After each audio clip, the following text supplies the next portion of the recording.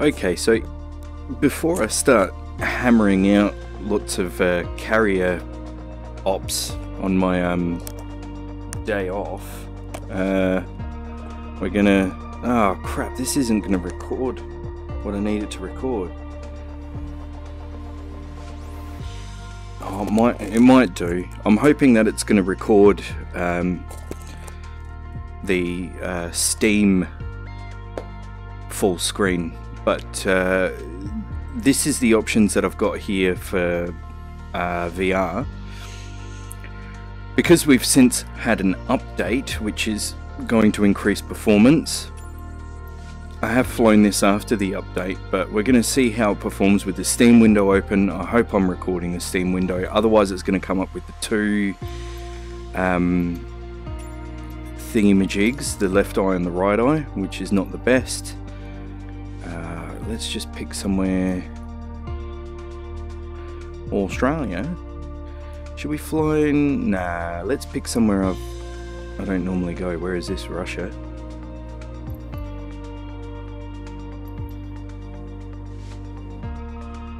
I hope this is all like icy and wintry. Do we really want to fly this? I don't know what the weather's like. Does it tell you here? Alright, but let's go into aircraft. No failures. Weight and balance. All the fuel.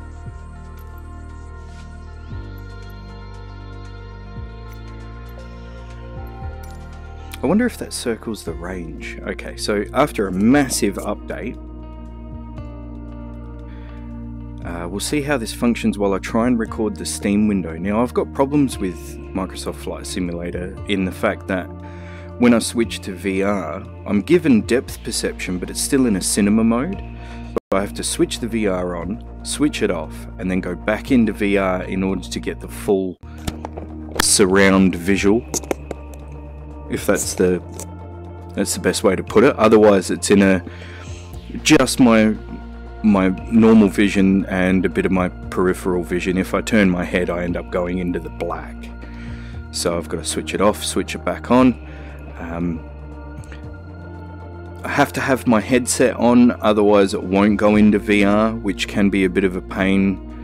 So the way I solve that is I put my thumb over the little sensor. Because moving from, you know, flat screen to VR and whatnot, and pressing buttons and doing all that kind of stuff is a bit awkward. It would be nice though if there was an option in the ground's very close there in Flight Simulator, Microsoft Flight Simulator, to be able to display one eye instead of both eyes. It's running a little sloppy on my side, but I've got a feeling that's because the Steam window's open and full screen. It does run a little smoother with... whoa, what's going on here? It does run a little bit smoother with just the two eyeballs, left and right. But this does run quite smooth right now. I've never flown here before. So this is all either pre-downloaded or streamed. My internet connection's definitely not fast, and I'm on wireless, so through quite a few walls actually. So it's not doing too bad, to be honest. Not doing too bad. Definitely running a lot smoother. DCS is smoother than this, obviously, because DCS, I think they've done a great job at optimizing everything. Just trying to get my trim right here. Clearly I'm not trained how to do this properly. That's a bit better. Okay, so it's running kind of smooth. Pretty place. I like it.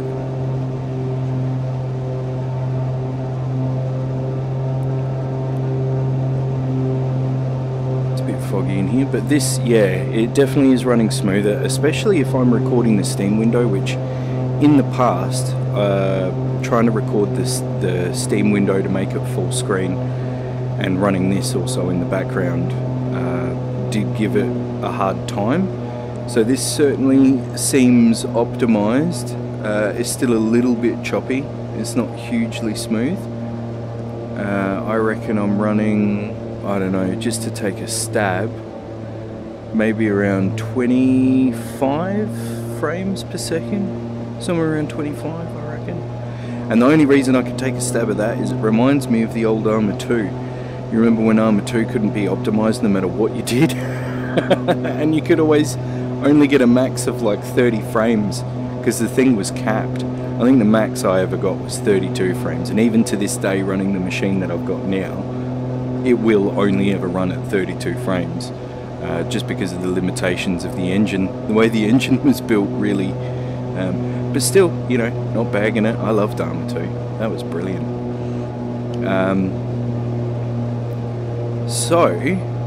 Between running carrier ops and smashing out as many quick little DCS tutorial videos as I can, I've got this, and I've got Elite Dangerous. I haven't played Elite Dangerous for a while because I've been on a bender for Sims, realistic flying, and I think the squad wants to get back together for Battlefield 2042 or whatever it was. Do you remember when they made the old... This is not the first time they've made a futuristic Battlefield. You remember the very short-lived 2042 that was out before? I don't know whether you can remember it or not. People my age might remember it, but we gave it a go, and I don't know, we weren't huge fans. But we did, however, get on, I think it was Battlefield 3. I think Battlefield 3 was our jam for a while. But our best player's coming out of retirement.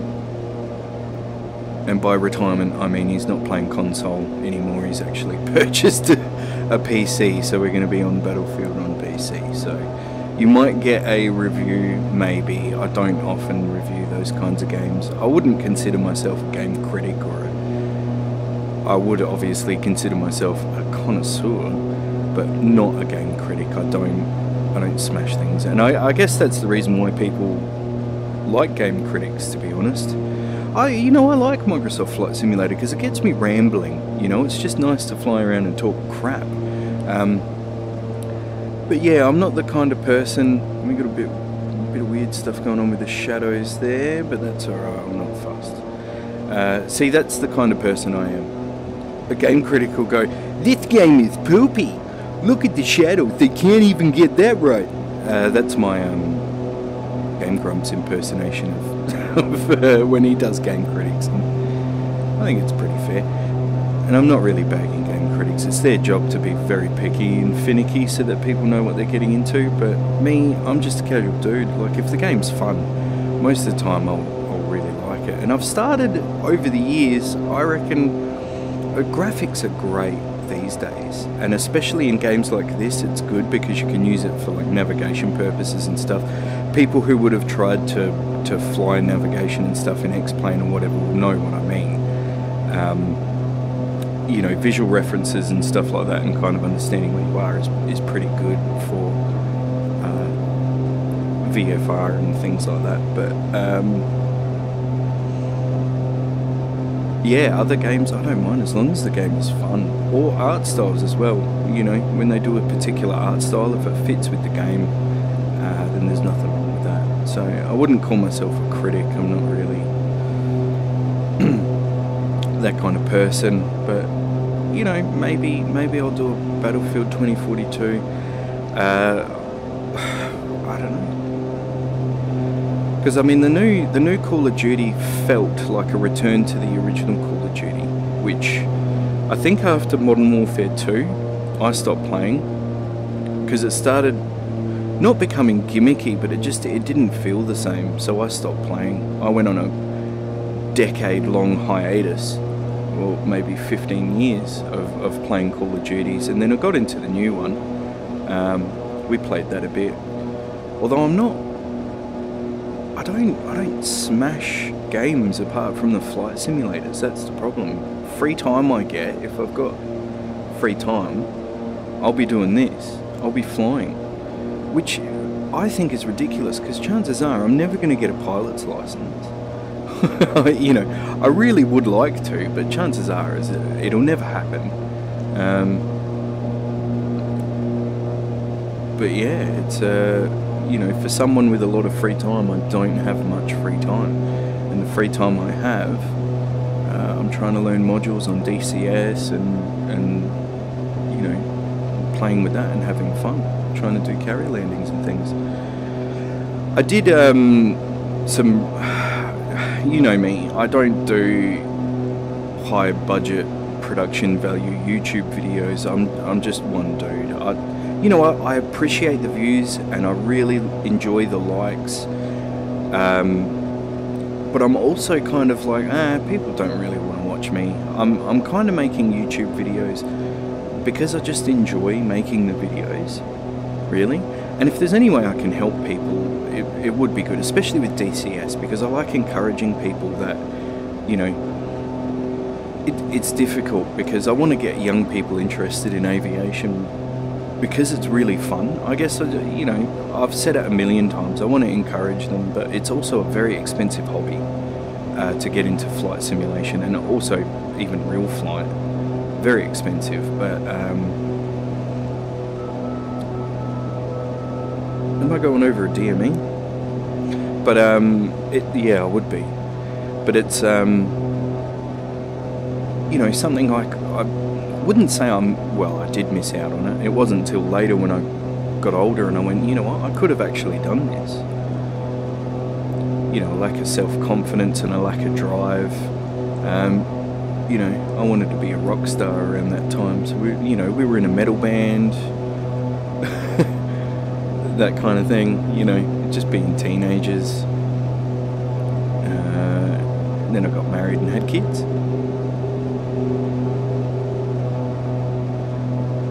That'll be the other DME. I don't even know if it's yeah, anyway. But yeah, I don't know. You don't want to hear about me. I guess I'm just trying to give you a bit of background because I like Microsoft Flight Simulator. It really gets me talking. I don't know why. Something very relaxing and very opening up of the heart and soul when you just, you know, going for a bit of a fly.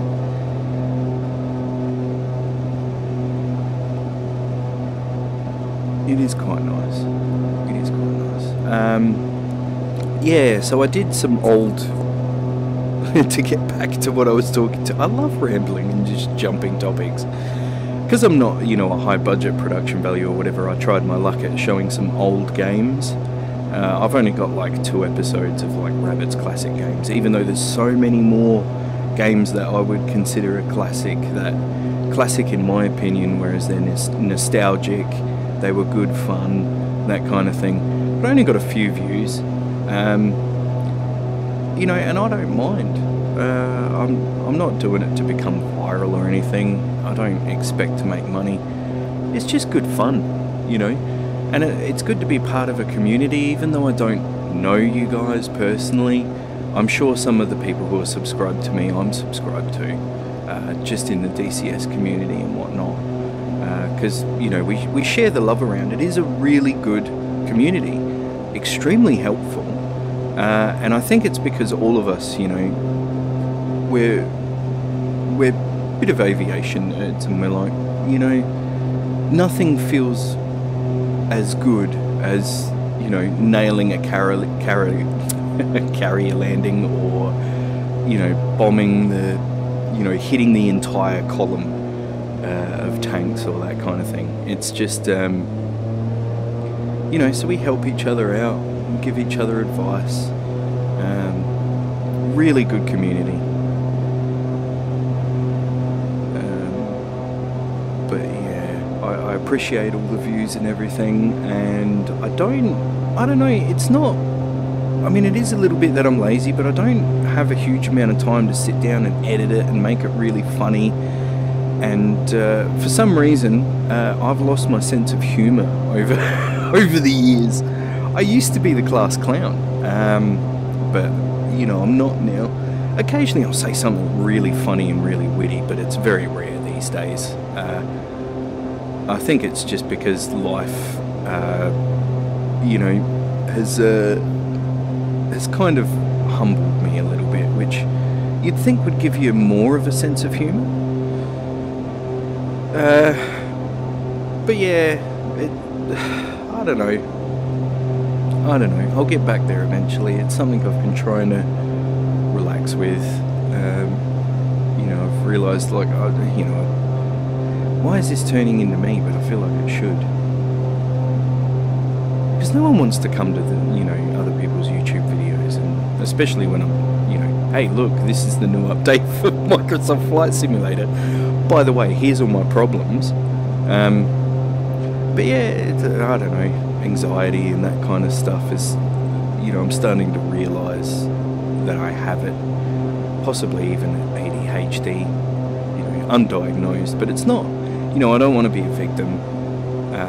I just, you know, you make your way through, you find ways to cope with it, or, you know, whatever. It's just the way it works. Alright, we're going to come in for a landing.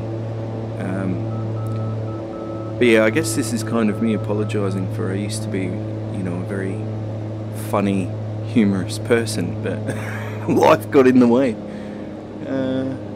But I'm getting there eventually. I'm getting better every year.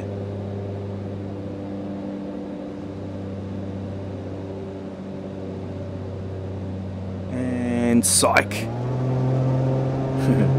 Anyway, I'm going to leave it here because I'm rambling. I'm probably going to watch this back and then go, this is rubbish, I'm not going to upload this. But if I upload it, it's I don't know why I would do that, to be honest. It's a little bit embarrassing, but I don't know, I feel like sharing with you guys, even though I don't know who you are, random strangers, you know more about me than a lot of people already. Anyway, see you in the next one, I guess.